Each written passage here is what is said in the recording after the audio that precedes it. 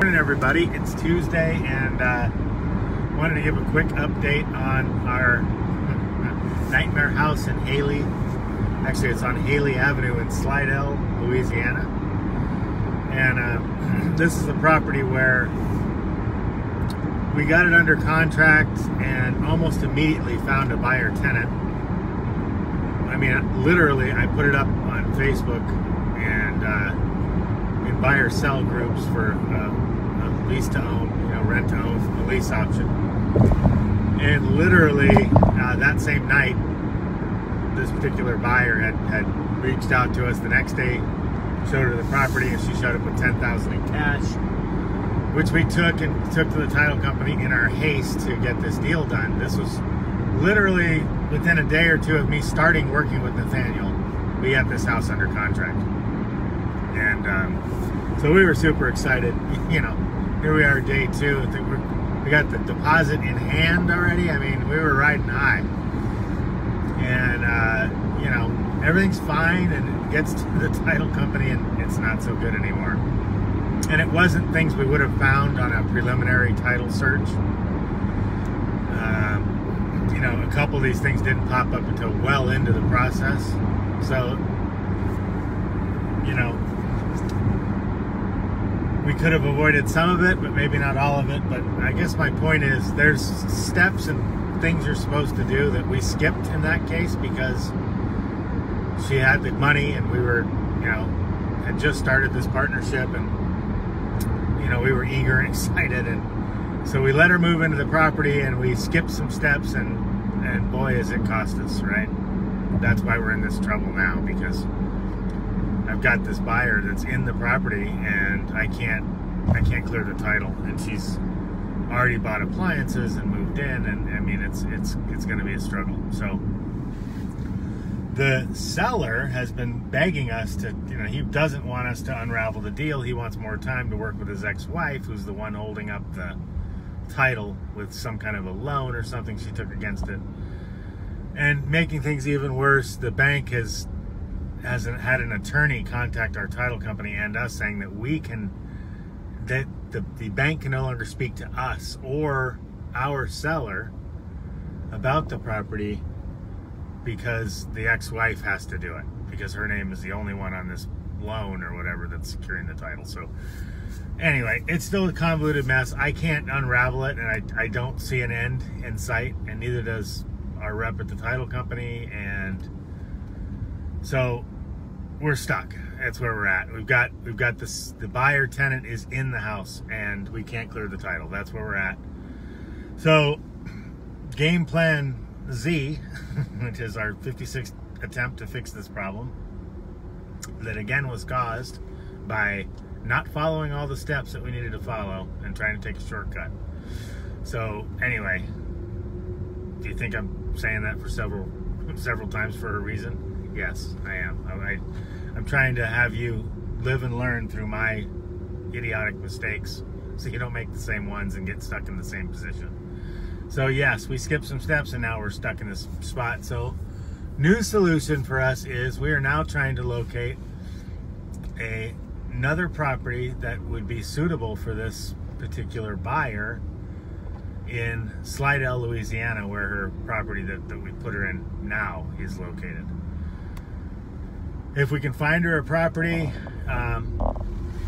she has not paid rent for February, so she's got, and I have her just kind of holding on to that money. So what we'll do is, if we can find her another property, she likes it, we'll move her over there, and I'll just have her keep the February money and use that for expenses to move her stuff to the new place just down the street, and hopefully that works. If not, we'll have the $10,000 deposit. We could shave off another little chunk out of that too if we had to. If she balks at it at the number I give her, then I'll offer to pay for a moving company. I'll just pay them directly. That'll probably cost me less than $1,400. I don't know how much stuff she has, but I don't think it's that much.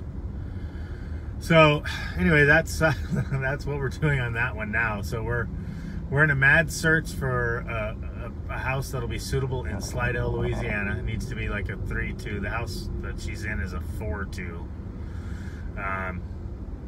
But yeah, so that's what we're doing. I've got Grant, one of my partners, Johnny, who does all the technical stuff and the back end stuff for us, is even looking a little bit for us and helping us pull properties to help us try to find a new property in Slidell for this seller. So that's what we're gonna do with that one, guys.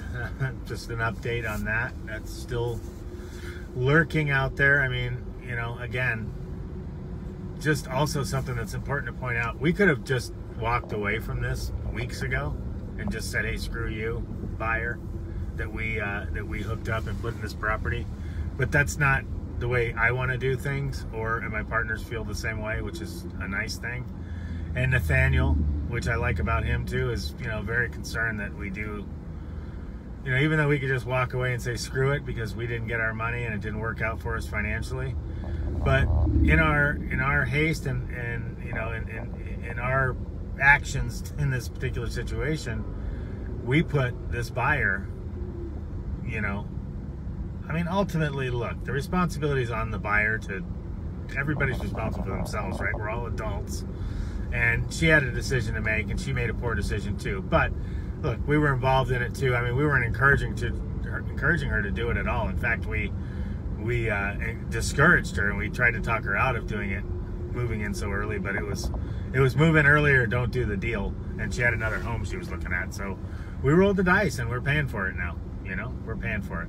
But even though we did try to talk her out of it somewhat, we still let her do it. And, you know, I feel some sense of obligation to her, as does Nathaniel, and as do my partner. So I just want to point that out, guys. We're not, you know, on the hook for any kind of legal, you know, there's nothing they could do to us. We walked away. We have no obligation as far as, you know, getting in trouble, or the only obligation we have is moral, right? And that's, honestly, that's probably the most important one to me and the guys that I work with. And in this business, if you don't have that, then it can be really dirty, and I don't want anything to do with that. I really don't. I'm all about doing the right things at this point in my life, whether it's houses and this business or just life in general. Treat people the way you want to be treated. Be honest. The truth will set you free. You know, those sayings are there for a reason, and they've lasted as long as they have because they're true for the most part, right? The truth will set you free. It's better just to be honest with these people from the jump, right? I think. I mean, why beat around the bush, and why pretend it's something it's not? I'd rather just tell them, I'm an investor. Here's what I'm trying to do.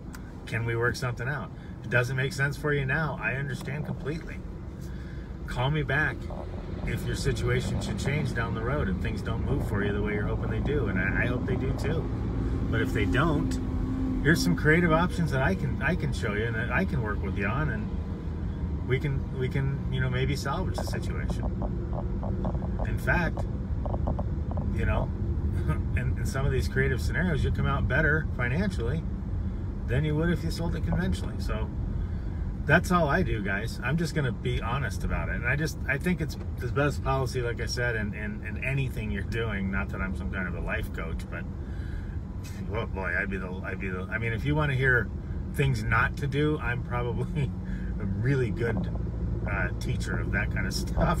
But you know, if you want to, if we're looking at mistakes you can learn from, then my God, I'm the whatever that book of encyclopedias is called. That's me when it comes to mistakes. So that's why I say I'm never judging anybody when I chuckle or laugh at some of this, you know, our behaviors. I'm laughing at us, not you. Trust me.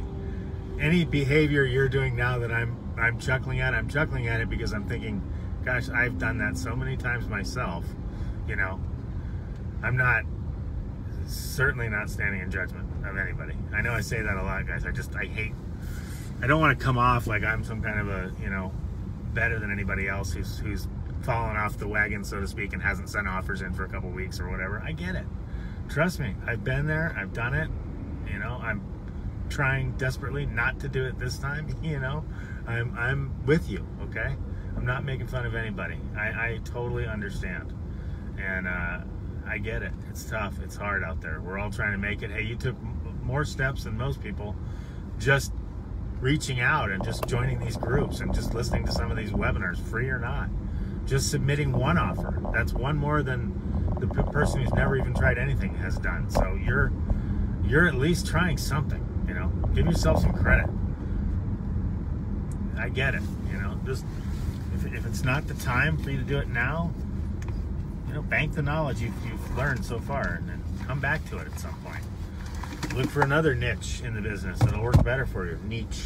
I said niche, my mom's gonna get mad at me. It's niche.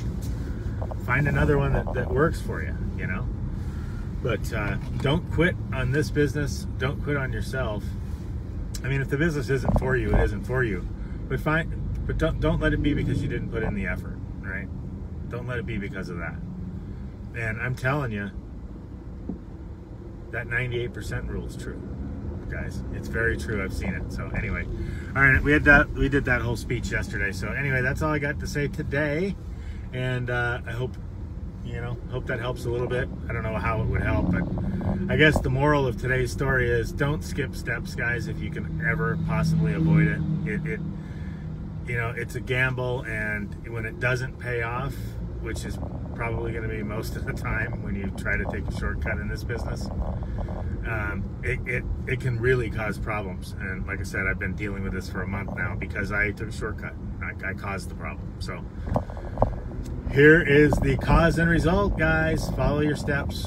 Follow your steps. If you want to work with us, reach out to me via Messenger. We're looking for the 2% of you who are going to start investing and not ever stop. That's who we're looking for. But you 98%ers that still haven't figured it out and are still trying to do it, please keep submitting your offers, even if it's sporadically. We still love you. We don't judge. And you know, a couple offers a week is better than zero, right? Keep the blood pumping, even if it's just barely trickling. Put a couple offers in, keep yourself in the game, and when you can manage it, get back on track to the 3 to 5 a day. Okay, guys, have a great Tuesday. I will talk to you next time. Bye.